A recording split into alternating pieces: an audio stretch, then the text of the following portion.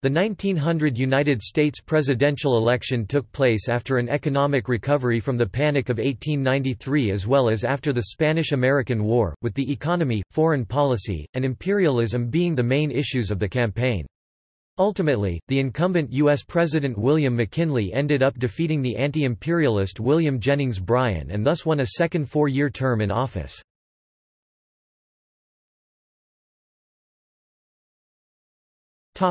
The nomination fight.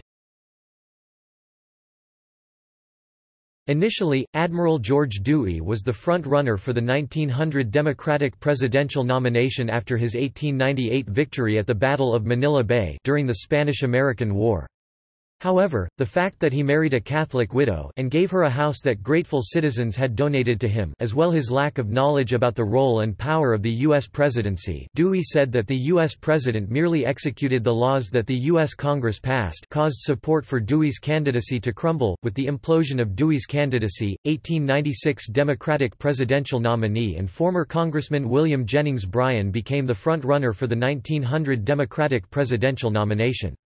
Even though various prominent Democrats tried to convince Bryan to drop his support of free silver due to the fact that, unlike in the 1896 election, the economy was recovering and in good shape at this point in time, Bryan refused and threatened to run as an independent if the Democrats didn't adopt a pro-free silver plank.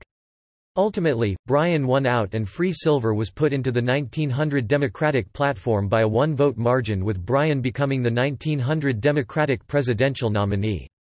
In addition, the Democrats criticized the Republicans for their imperialism, for the Philippine–American War, and for the proliferation of trusts. Meanwhile, the Republicans re-nominated incumbent U.S. President William McKinley and chose New York Governor Theodore Roosevelt as McKinley's running mate. McKinley's first vice president, Garrett Hobart, had died in 1899.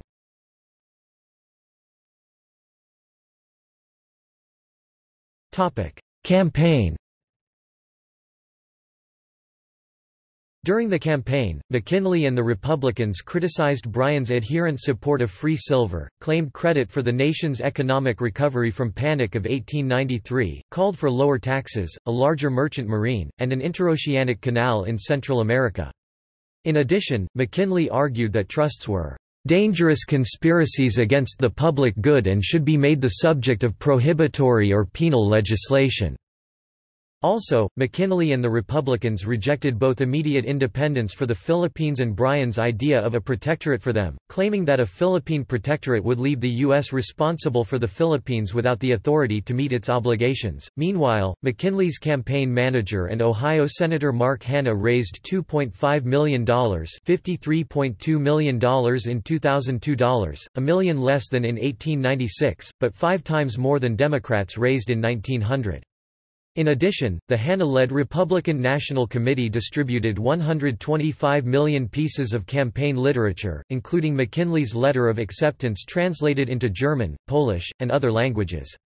During the campaign, McKinley's running mate Theodore Roosevelt vehemently criticized the Democrats and their platform while also defending the gold standard. Meanwhile, Bryan ran against the imperialism of McKinley and the Republicans and argued that imperialism is directly opposed to basic American values. In addition, Bryan campaigned in favor of campaign finance reform and associated Republicans with big business and trusts and their abuses, following a gaffe by Hanna where he said that trusts no longer exist because they were outlawed. While Bryan made a whopping 546 speeches to an audience of 2.5 million people during the 1900 campaign, Theodore Roosevelt's speeches during this campaign ended up reaching more people, with Roosevelt giving 673 speeches to an audience of 3 million people. In addition, Bryan was hurt by the inadequate financing and organization of the Democratic Party in 1900.